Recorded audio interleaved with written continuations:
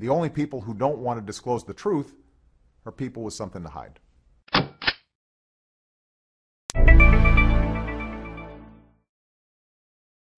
Good morning, everybody. I am Joseph Farah from WND.com, and we're going to be talking, as billed, very shortly about the lawsuit that you all want to hear about, the lawsuit against Esquire. But before we get there, I want to bring a couple of people forward to provide some background, very important background, I think, to that lawsuit.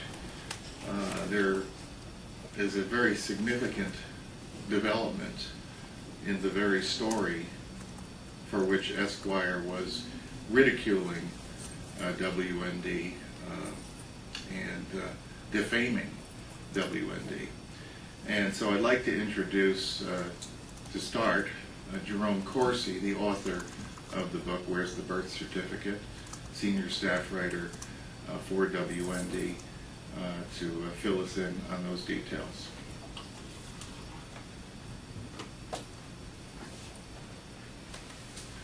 Thanks, Joseph.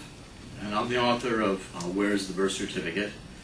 This is the book that we published on May 17th, and I want to give you some of the background, because I think the background here is important in understanding the lawsuit.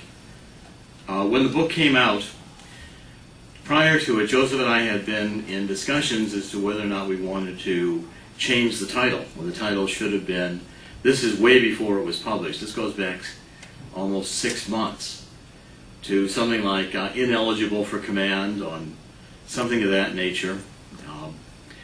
But we decided that basically we wanted to keep the title the same, because the issue was, could we really force the release of a birth certificate from the White House? And then in early February, I got notified, one of my really top intelligence sources in Hawaii told us that a person we've had in the Department of Health in Hawaii, who's been a mole to us, giving us information, said that the birth certificate had been forged and was now in the logbook. Prior to this, the birth certificate didn't exist. When Governor Abercrombie made the search for the long-form birth certificate, he was not able to discover it, just found notations in the file. And Joseph and I went back again and said, well, shall we again change the title of the book? And the argument was, no, we'll keep it exactly at Where's the Birth Certificate, because the birth certificate that's going to be released is likely to be a forged document. And if we can force that, we might suffer some public relations setback. People say, oh, where's the birth certificate? It's here on the White House website, ha-ha. I said, but if they do that, it's in fact not really understanding that that birth certificate needs to be subjected to forensic examination. And if we could force the release of a fraudulent birth certificate, everything changed. And in fact, it did. On April 27th, when President Obama came forward into the press room and said, this is my birth certificate, suddenly the president is now on the chain of evidence.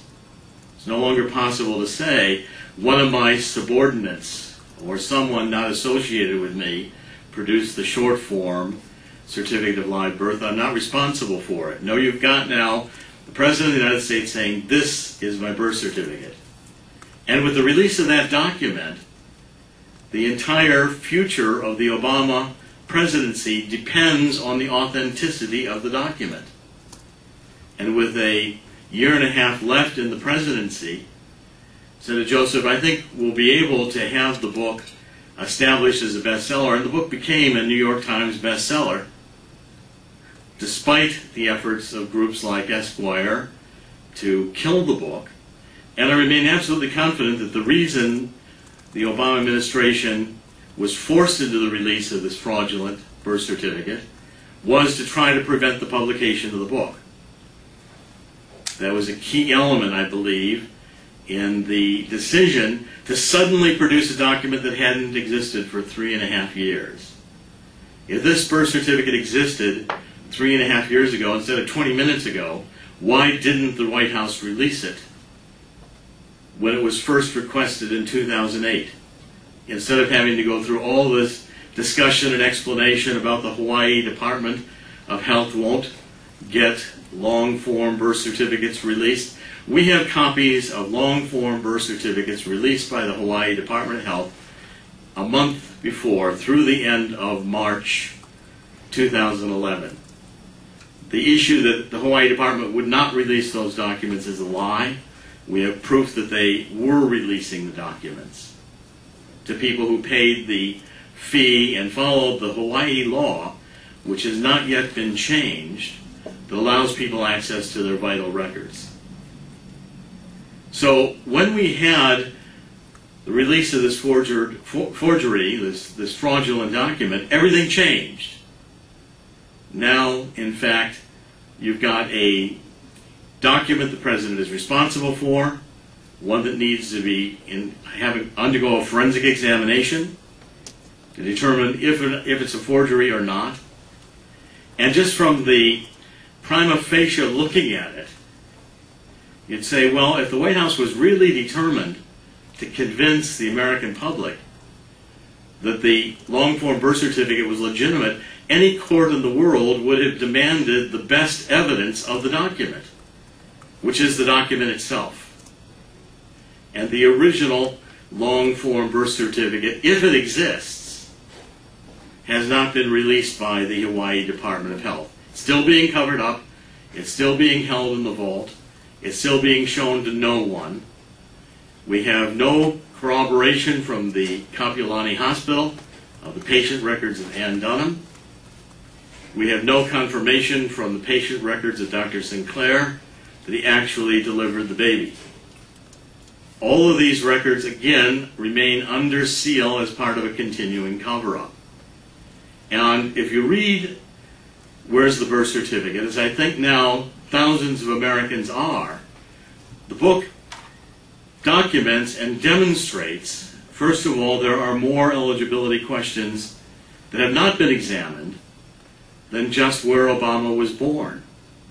Obama was born on the steps of the White House.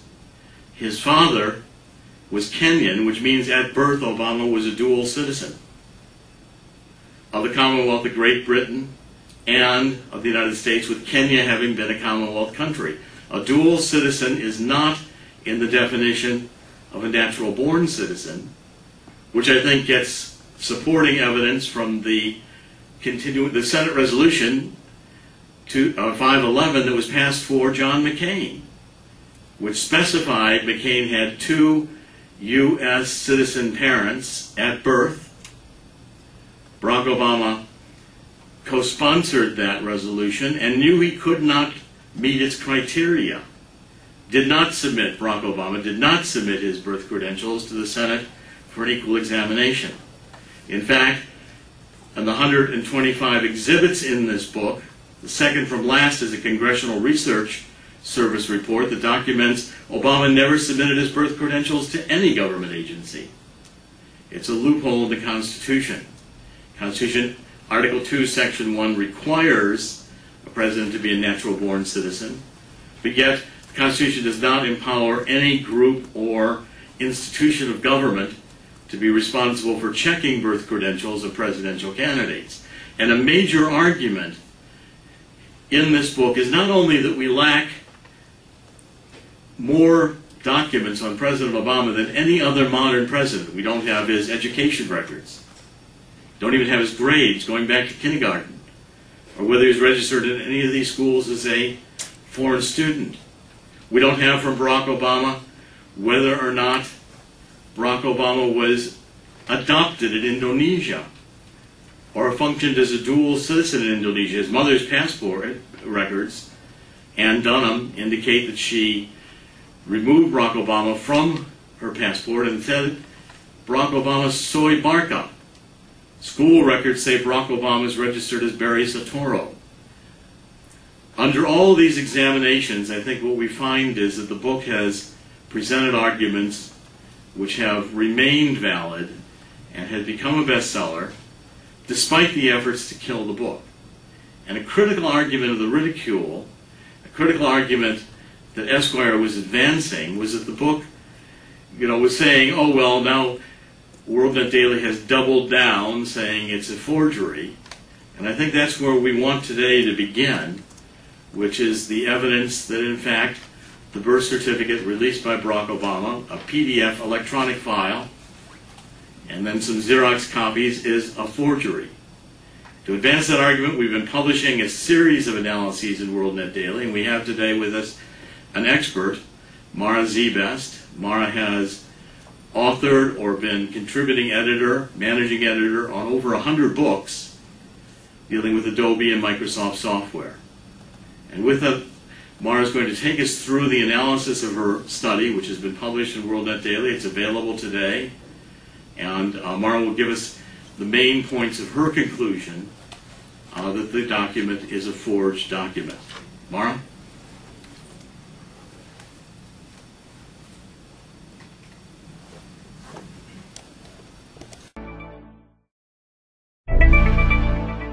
The only people who don't want to disclose the truth are people with something to hide.